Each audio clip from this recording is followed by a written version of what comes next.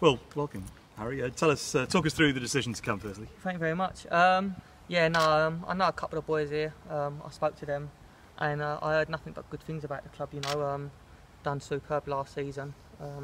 As you all know, they run away with the league, and they've kept the majority of their signings. And as I said, it looks like it's a team on the up at the moment. I've had a look around, and the place is beautiful. The facilities are really good, and everyone's been really good to me so far. Any regrets about having to leave Peterborough? No, not at all. It's football for you, you know. It happens. I had a good time there. The fans were really good to me. The club was good to me.